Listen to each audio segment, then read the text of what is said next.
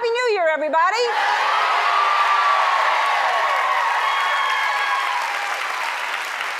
And I'm going to tell you something, and I mean this from the bottom of my heart. You are the best audience we've had this year.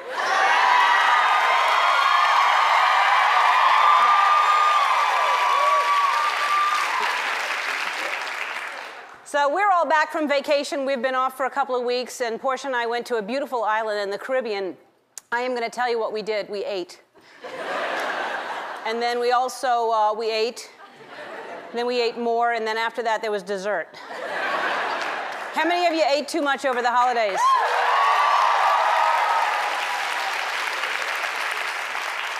And the rest of you are liars if you didn't. Oh man, it's, you know, and it's not healthy to eat so much, but the thing about food is it is delicious. And I ate so much, and I think what made it worse is that we were on an island. So when you're on an island, you dress accordingly. You bring bathing suits and drawstring pants and muumuus, and you don't know how much weight you're gaining when you're in drawstring pants. You just eat until you run out of string. It just, the bow gets tinier and tinier, and then you're, oh, what happened?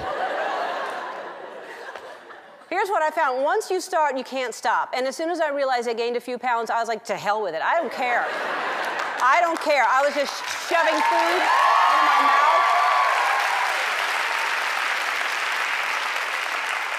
Things I don't normally eat, just brownie. The world's ending. I don't care.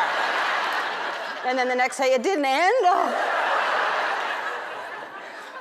And you know that they say that you have to wait 15 minutes before, after eating before you go swimming?